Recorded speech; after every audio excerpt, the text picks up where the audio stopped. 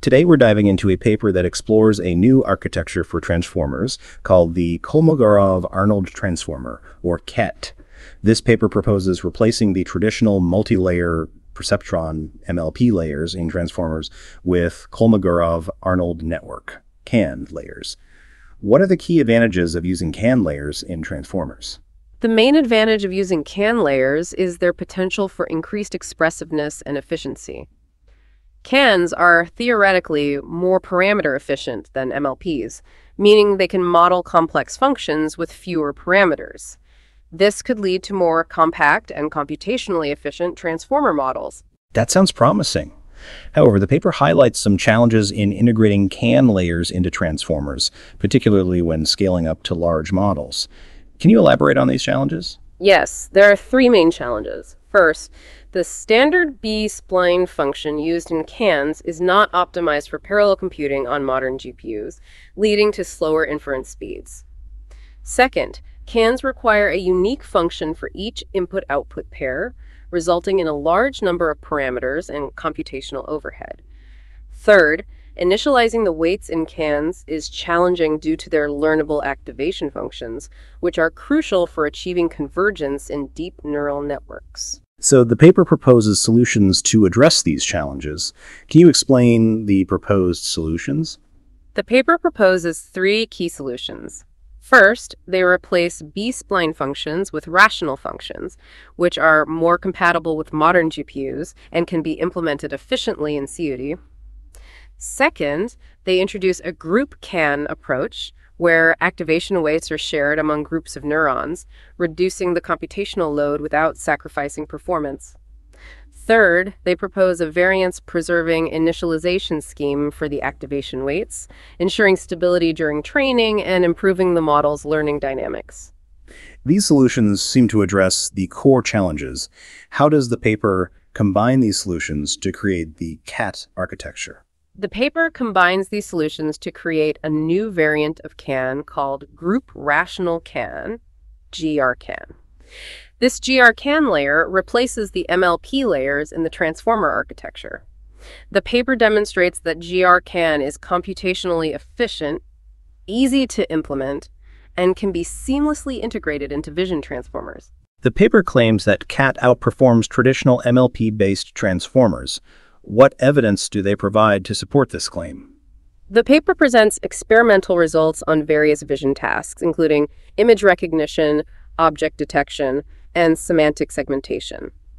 They show that KET consistently outperforms traditional MLP-based transformers, achieving enhanced performance with comparable computational requirements. For example, they report that KET-B achieves 82.3% accuracy on ImageNet 1K, surpassing the VIT model of the same size by 3.1%. That's a significant improvement. Can you elaborate on the specific benefits of using rational functions as the base function in CAN layers? Rational functions offer several advantages over B-splines. First, they are computationally efficient for large-scale models because evaluating polynomials involves simple operations that are highly suitable for parallel computing. Second, rational functions can approximate a wider range of functions, including those with singularity or sharp variations, more efficiently and accurately than polynomials. Third, rational activations have already been successfully used as activation functions in neural networks. The paper also mentions a CUDA implementation for the rational function. What are the benefits of this implementation? The CUDA implementation significantly improves the computational efficiency of the rational function. By leveraging the parallel processing capabilities of GPUs, it reduces the time required to evaluate the function, making it more suitable for large-scale models. The group CAN approach is another key innovation. Can you explain how this approach reduces computational overhead? The group CAN approach shares parameters among groups of edges, reducing the number of parameters and computations. Instead of learning a unique base function for each input-output pair, it shares parameters within a group of edges, significantly reducing the computational load. The paper also emphasizes the importance of variance-preserving initialization for the activation weights. Why is this crucial for training deep neural networks? Variance-preserving initialization ensures that the variance of the signal remains constant as it propagates through multiple layers. This helps to maintain stability during training and improves the model's learning dynamics.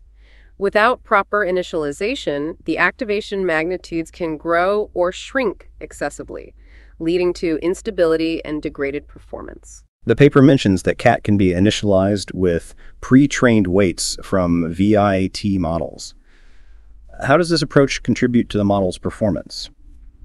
Transfer learning from pre-trained VIT models allows CAT to leverage the knowledge learned from a large dataset.